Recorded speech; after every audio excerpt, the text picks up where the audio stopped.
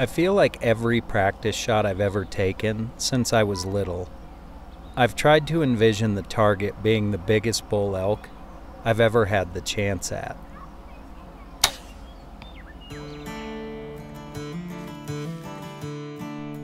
Little did I know that these very practice shots were leading up to that actual moment in my life. Fresh out the boat in the promised land, 24 hours, got a gun in my hand.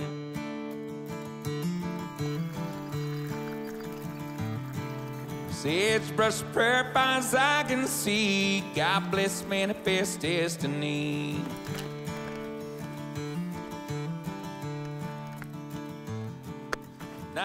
It was kicking off to look a lot like last season. Smoky, dry, and very little elk activity overall. But I know how fast that can all change. Gave me silver to fix it with lead. Thoughts are circling overhead. There's a number to mind. Now, I don't typically dive right into where I think the elk are at on the first day out, unless I'm feeling super confident. And after last season, I wasn't feeling all that confident. So my plan was to hit a good vantage point, where I could watch and listen a fair distance, and just get a good feel for what was in the area this year. No time wasted on a cold dark day, smelled their fear from a mile away.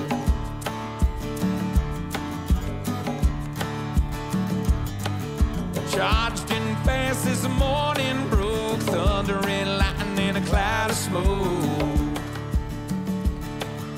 Forts are circling overhead, there's a number to mind their song. Covered in blood and I only see red, living too fast, it won't last long. Ever on the run, never look back, son. Live by the gun and you're gonna die young.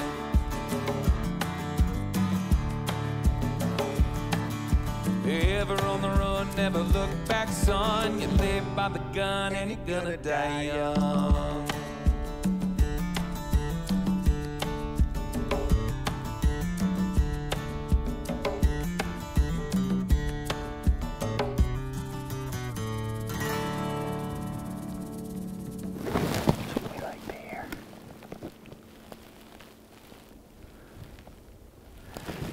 It's the first morning I've been out.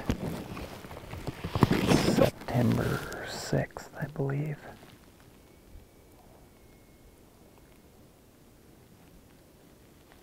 We got bugles. That's about as many bugles as I heard last year. Total. So that's a good start to the year. One bull looks like a really big bull. I just can't get a great look at him.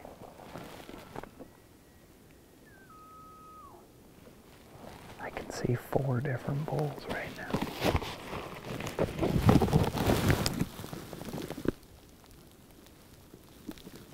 They're exactly where I was hoping they would be.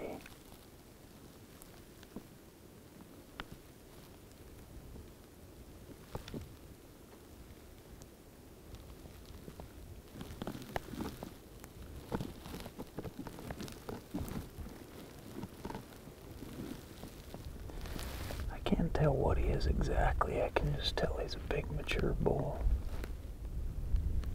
with a few satellites.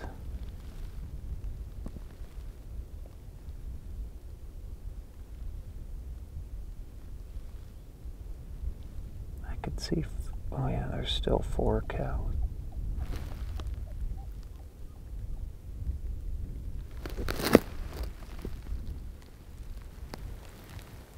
Well, we've got several bulls spread out across the draw here. It's first morning out. One, well, I'd say 2 herd bulls. We got a bull bugling over here in the timber.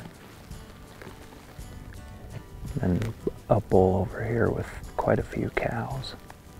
And then satellites kind of mixed within, but quite a bit of talking. I mean, way more than I expected to hear this first morning for as hot as it's been, and just reports we've been getting. So this is a great start to the year. Just don't have a good wind, so I'm watching them.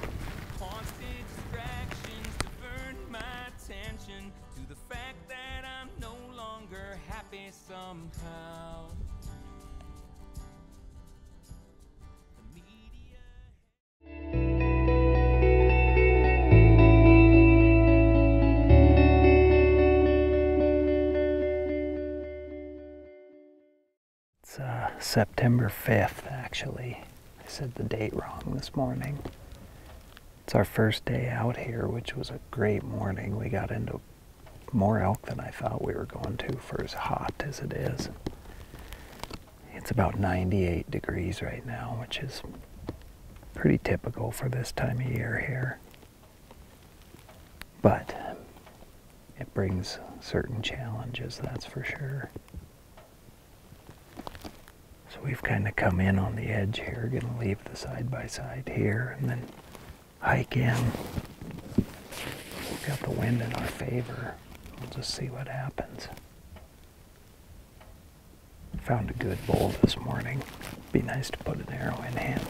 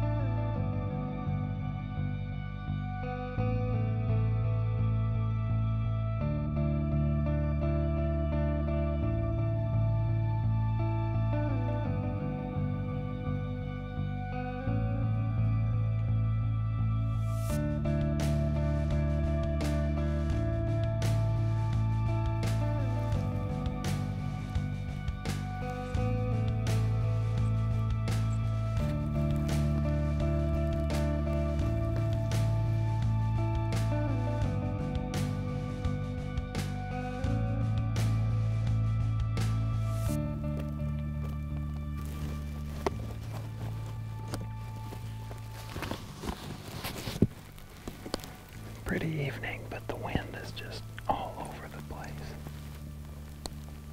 We came all the way around to get on the other side of them. Turkey just went to roost right here. Then the wind swirled and went that way. So now I'm afraid to move. We already jumped that one bull.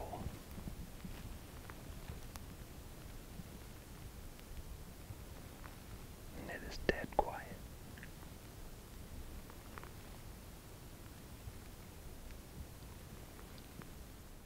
Well, it feels a bit more like elk hunting weather this morning. Got a little air blowing, it's a little cooler. It's our third morning. We'll see what we can get into here.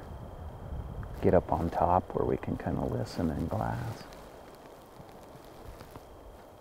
Hopefully hear something or spot something.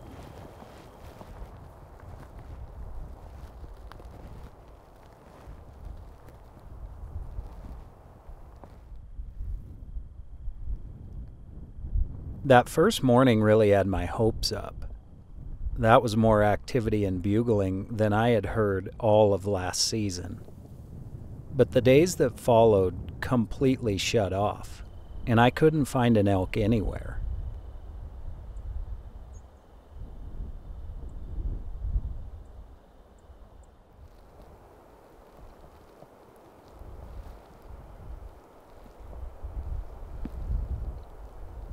It was only the third day, so I wasn't discouraged. But I could see the signs of another slow September starting to unfold. The few years of drought were starting to show the effects. Once active wallows had gone completely dry, and I was finding very little fresh sign overall.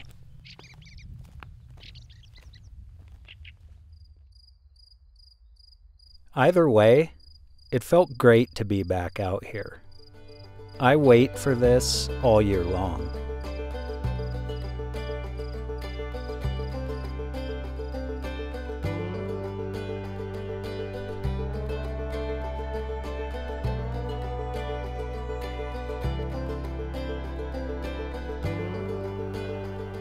The morning of September 8th started off slow. No elk and no bugles. Nothing even way off that I could hear.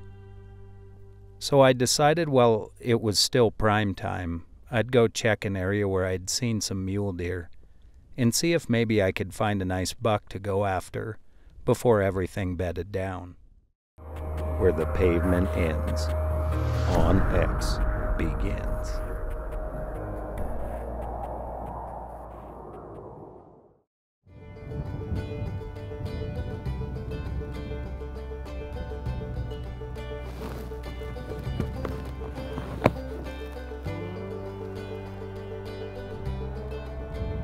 That's when I spotted this bull.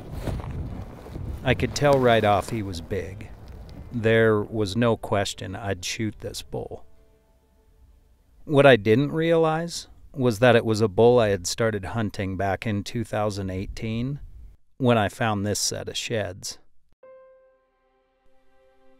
Now, I had never bow hunted this area, but after finding this set of sheds, I decided to dedicate my time trying to hunt and kill this bull. Then the bull vanished, and I just couldn't find him. Over the next several months, I looked over a lot of bulls in a lot of different country, hoping he'd show up, but he never did. So on September 10th, when I was given this face-to-face opportunity, I didn't pass it up. I didn't give up on the bull, though. In the spring of 2019, I was excited to see if I could find his sheds in the same spot again, and nothing. So I returned in the fall and spent 21 days looking for the bull, hoping to turn him up. On September 28th, I snuck into within 60 yards and arrowed this nice 6x7, closing out my 2019 season. In 2020, I not only didn't find his sheds, but I also didn't get the tag to hunt the area the bull lived in. So I decided to try something different and was able to fill my tag on the morning of September 19th. In the fall of 2021, I spent nearly 28 days hunting and never did punch my tag. I had pretty much given up on the fact that the bull was even still alive. I figured by this time, he was probably sitting in somebody's barn or laying in the bottom of a coulee somewhere. Either way, I figured he was most likely dead. Which brings us to here, September 8th. We just spotted a really big bedded all by himself. It's kind of starting to sprinkle, actually. So we're gonna have to, like, really be on our game here. It's dead quiet. It's loud. This is a big old boy. But exciting. Man, he is like a big 6x7 with a big flyer. I would love to get in on this bull.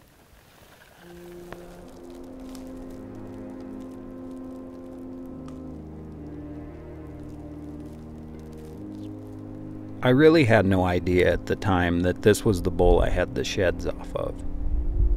I just knew it was a big bull, and I couldn't mess this up.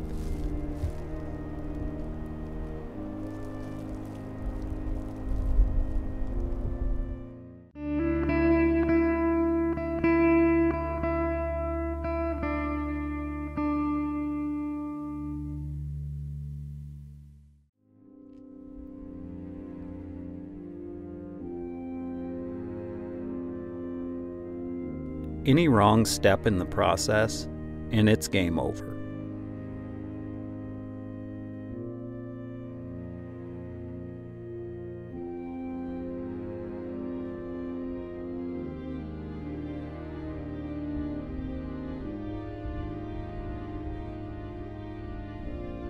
Now I have to get into my head and tell myself things like, he's 40 yards, third pin from the top, pick a spot, find your anchor points, and follow through. Just do what you've done in your backyard 1,000 times.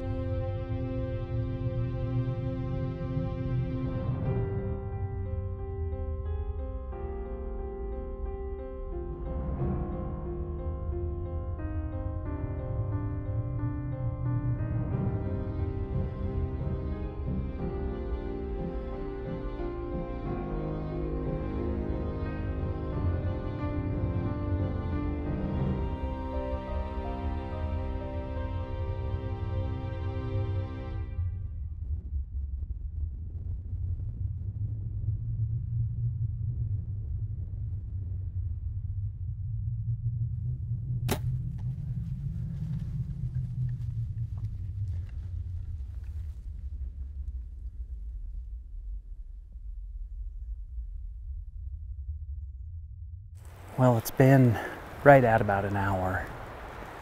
I don't think we even had to give him that. Like, I've never been so confident in a shot, but we did. And we're just gonna ease in here and hopefully find this bull. He is so pretty. I'm so pumped. Go see if we can find him.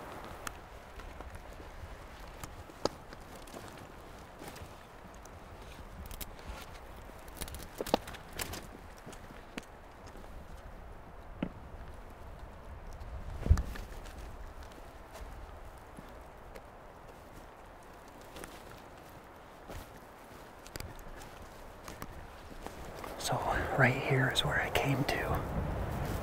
The bull was like right around through there, so I crawled right in.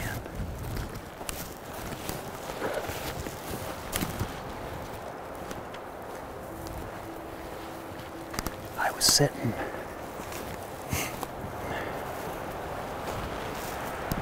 just like this.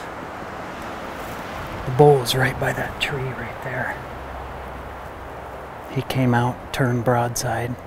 I hit him right there at 40 yards. Go to where I hit him first.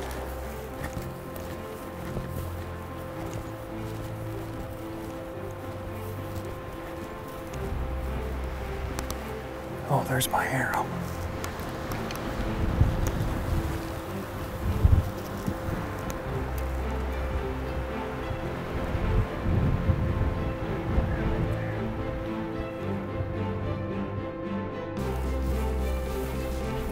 Dude. Oh my God. He's bigger than I thought. Oh my God, dude. Oh.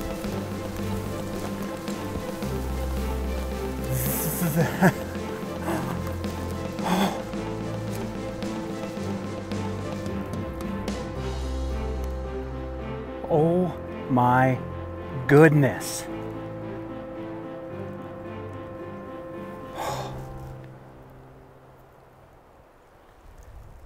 Oh my goodness.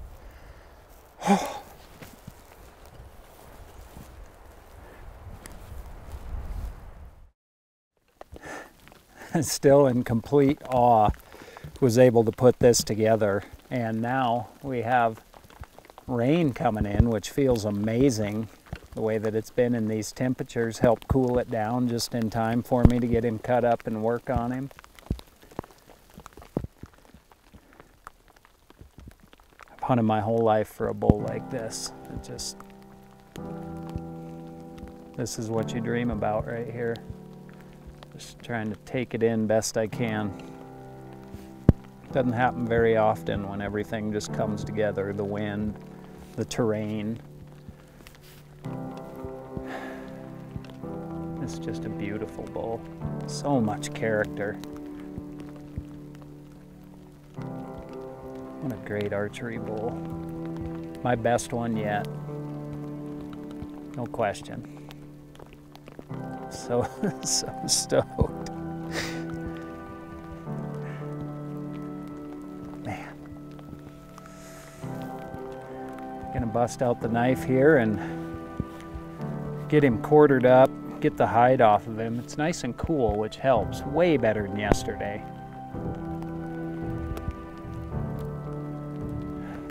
This rain feels amazing right now. So, gonna get to work, but what an awesome bull.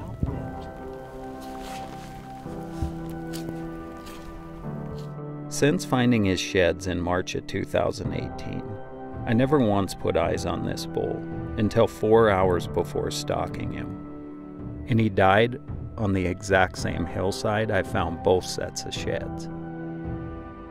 I really believe this elk was here to live out his final days on this earth. He looked old, he moved old, and was in an area that he'd frequented in years past when his energy and testosterone levels would hit their lowest. It could be coincidence, or it just could be the perfect ending to this old bull's life.